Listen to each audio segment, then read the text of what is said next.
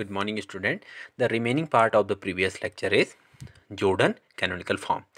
So the definition of Jordan canonical form is a representation of a linear transformation over a finite dimensional complex vector space by a particular kind of upper triangular matrix. Okay, it is a representation of a linear transformation over a finite dimensional complex vector space by a particular kind of upper triangular matrix. Okay, and the upper triangular matrix is the collection of Jordan block, and we know about Jordan block in our previous lecture.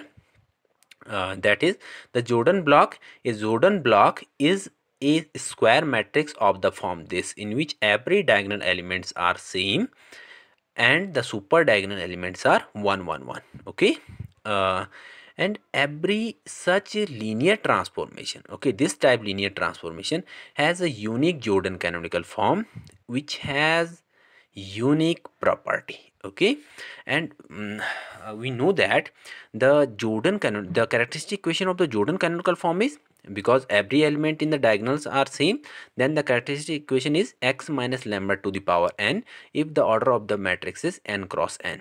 Okay, and if we know that the Jordan block has one eigenvalue.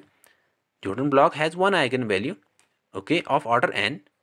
Then this implies we can say that lambda eigenspace is one dimensional space by the vector this, because we have only one eigenvalue.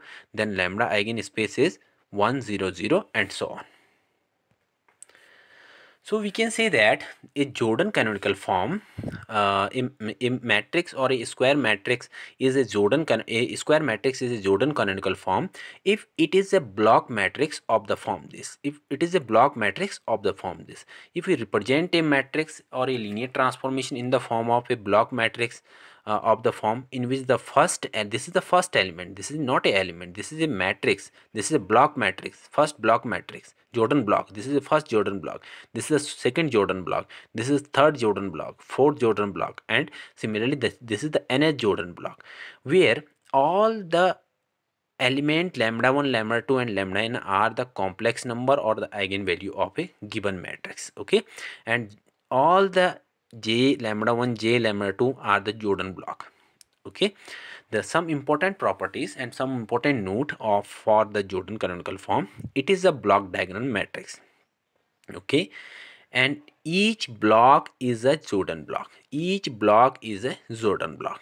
All the diagonal elements of Jordan canonical form are eigenvalue of a matrix. Okay, all the elements in the diagonal of a Jordan block are equal.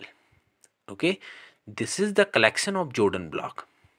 Jordan canonical form is the collection of Jordan block in which all the Jordan block are situated in the diagonal, and a Jordan block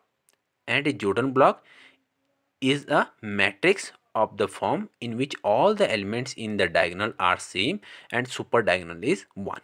Okay, for example, suppose that let us take example. If eigenvalue of a matrix are 3 2 5 5, then the Jordan canonical form,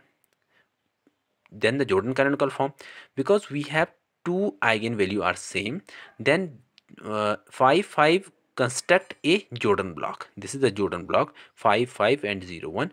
This is a Jordan block of order 1 into 1, and this is a Jordan block of order 1 into 1.